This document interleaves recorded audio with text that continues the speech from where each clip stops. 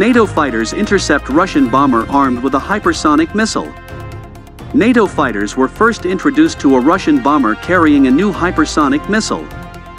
For the first time, NATO fighters intercepted the latest version of the domestic long-range bomber Tu-22M3, which will carry a hypersonic aeroballistic missile.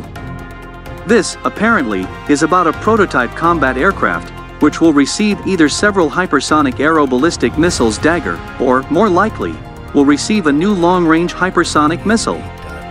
We can talk, among other things, about the Zircon hypersonic missile, adapted for air launch. The above image shows the Russian Tu-22M3 bomber, which has a guide in the lower part for launching a large enough missile. Given the purpose of this bomber, we are talking about a hypersonic missile, but taking into account the data that appeared earlier, the Tu-22M3 will be armed with Zircon missiles. The naval version of the Zircon has a fairly limited range, while a supersonic bomber can quickly strike an enemy ship. Isn't that why a few months earlier Russian bombers appeared in Syria and trained in strikes against naval targets in the Mediterranean? Asks a specialist. In favor of the version that at the moment we are talking about a prototype, the design of the bomber, and the lack of painting.